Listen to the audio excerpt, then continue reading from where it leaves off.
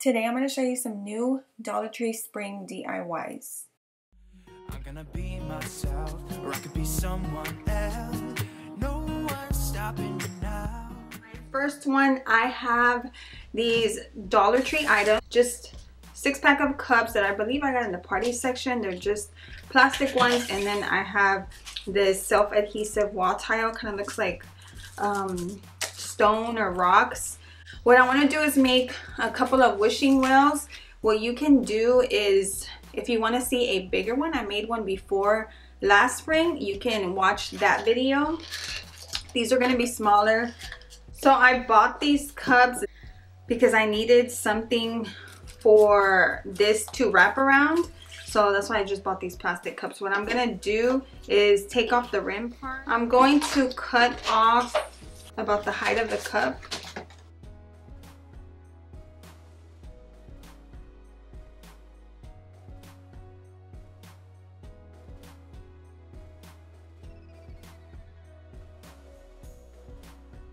So instead of using the plastic cups, I'm going to go ahead and use some Dollar Tree vases. This is perfect sizing as far as the height because I don't want it to be that tall.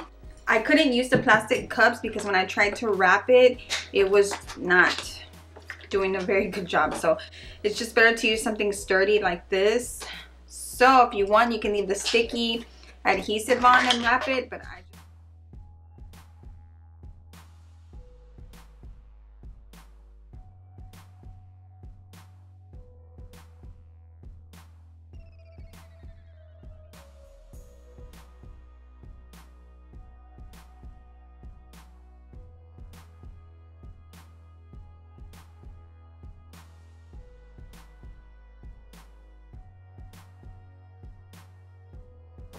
have both of them done right here.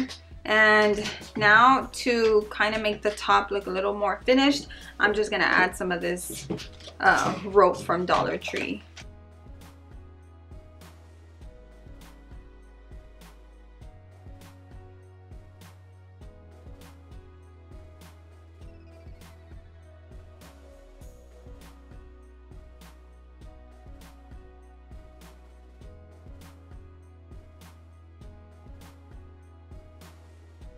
Now I'm going to create a roof on top with these wood slats. These are from Walmart, but they do sell them at Dollar Tree too. So I'm going to get 2 for each. And then we're also going to use some bamboo skewers. And I've been having these for a while. They usually put them out, I think sometime now and summer. So I grabbed a few of them because they come with 100, so they're perfect.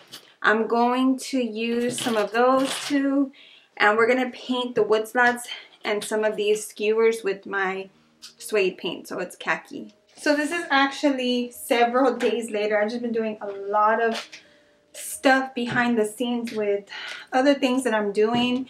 Not to worry, all good things, and I'm really excited. I'll share that with y'all soon. But anyways, once everything has dried, now I am going to take the dowels and I'm going to cut them down because they need to fit inside of here like this. So I'll have 2 on the side like that, and then the roof will be on top like this. So first I'm going to go ahead and glue like this and just kind of figure out how wide you want it or how narrow.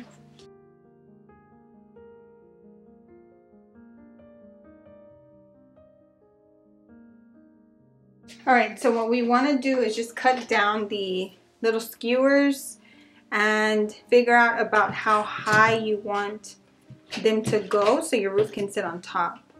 So I'm going to glue 2 together like that just so they're a little more sturdy, or you can use dowels. I don't know if I mentioned that already.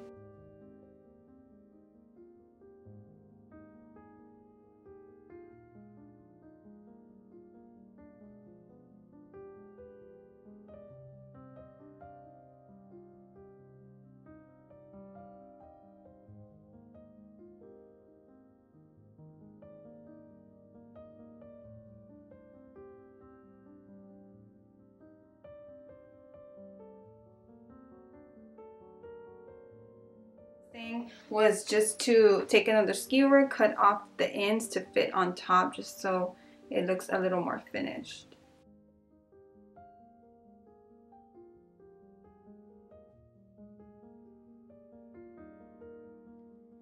And to the insides, all I did was add some Dollar Tree blue flowers and some hydrangeas.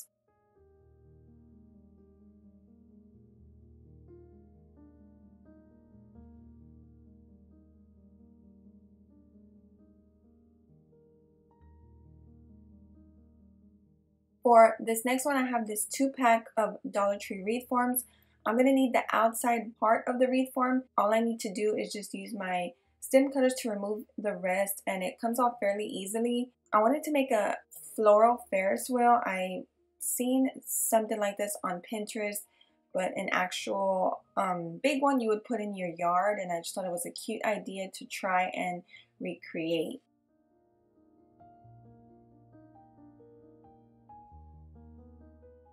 So I need 2 of those outside wreath forms, and once I have that, I'm going to use these seed starter pots from Dollar Tree. I thought these were perfect because they're made out of cardboard, so it was really easy to use. So I'm going to use 4 of them instead of grabbing like a plastic pot. These were so easy to use because I'm going to take a craft blade to just basically poke a hole on the side of them to attach them to the wreath forms, and I'll show y'all that in a second. I'm using cable ties to attach them. I have these from Ace Hardware. They were super cheap for 100 of them. So for the top and bottom one, I'm going to just poke 1 hole really easily. That's why I decided to grab these pots, because they're very easy to use. Once I have it around the pot, I'm going to just attach it around the wreath form. So I'm loosely placing them for right now. That way, once I have all of them on, I can place the other wreath form on top, and then I will tighten them little by little as I go.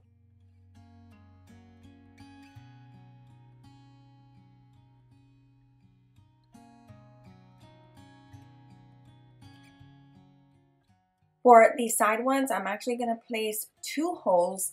That way I can add the zip tie and then place it around the wreath form, but on the sides. So you'll see how I do that.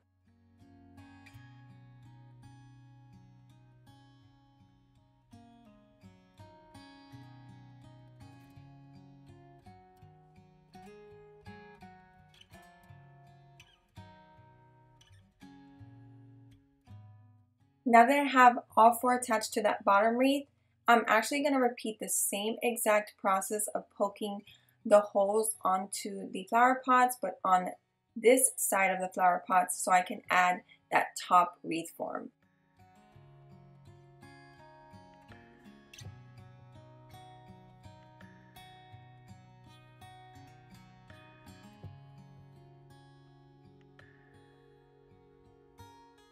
To give it a finished look, you want to place the part that you tighten inside of the flower pot so you don't see them, and then you're just going to cut off the excess.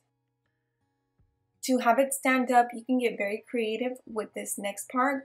I'm going to use 2 Dollar Tree items. I have this wooden crate and some Dollar Tree skewers. I'm going to place the flower pot Ferris wheel inside on top just like that. I'm going to add hot glue and glue that bottom pot down onto the crate. The Ferris wheel is very lightweight. It is not heavy whatsoever because we use those type of flower pots. What I'm going to do is attach some skewers to the sides of the Ferris wheel into the bottom of the crate, and you'll see how I hot glue that. It's really simple and easy. Like I said, you can be very creative with this part. You can add more skewers. I'm only going to add 2 on each side of the Ferris wheel.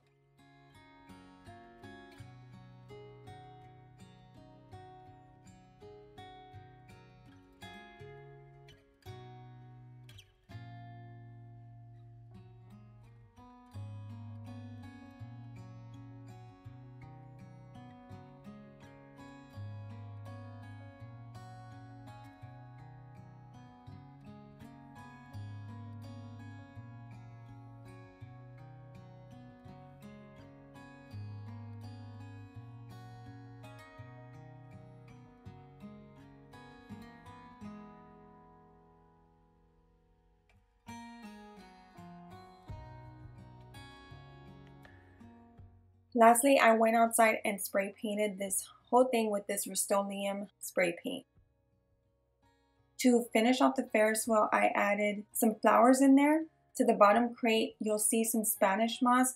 And then, I didn't film this part, but I added some adhesive tile to the sides to cover up that shape cutout that was there. I believe it was a star on each side. And that's what finished the look of the mini Ferris wheel.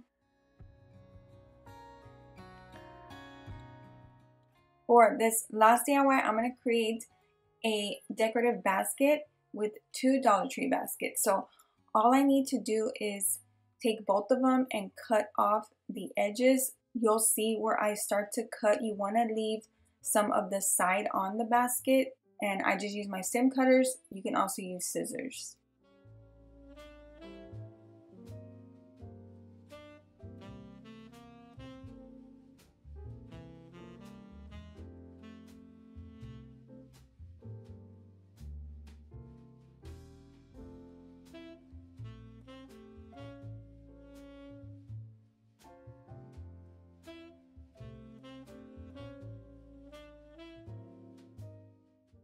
So you can see that I cut them to where the baskets are not just flat. I left a row all around on the sides because that's going to be a way for us to connect them.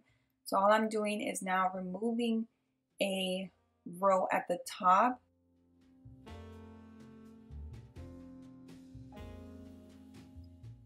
I added this darker tissue paper so you can actually see the baskets better and see what I'm doing, because the baskets are like a clear color. What I'm going to do is take more of those zip ties to connect the two, and I'm also going to use hot glue. Now I'm going to just attach them like this. I'm going to start off by adding hot glue at the bottom and adding some zip ties.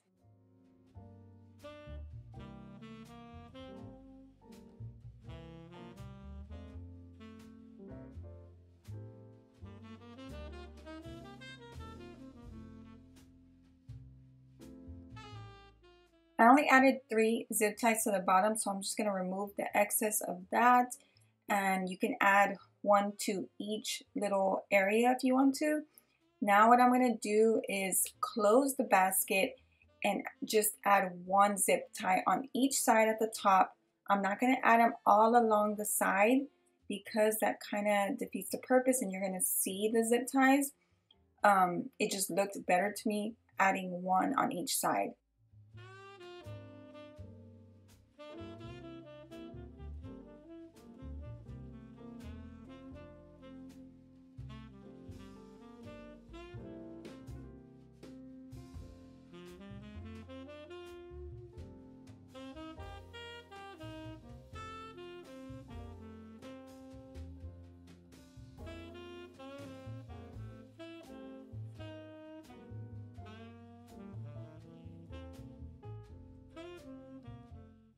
So I took the basket outside and spray painted it with that same spray paint I used earlier. Once that was dry, I am adding some of this ticking fabric to the top. So I'm just going to wrap it around the top area and stick it inside of the basket.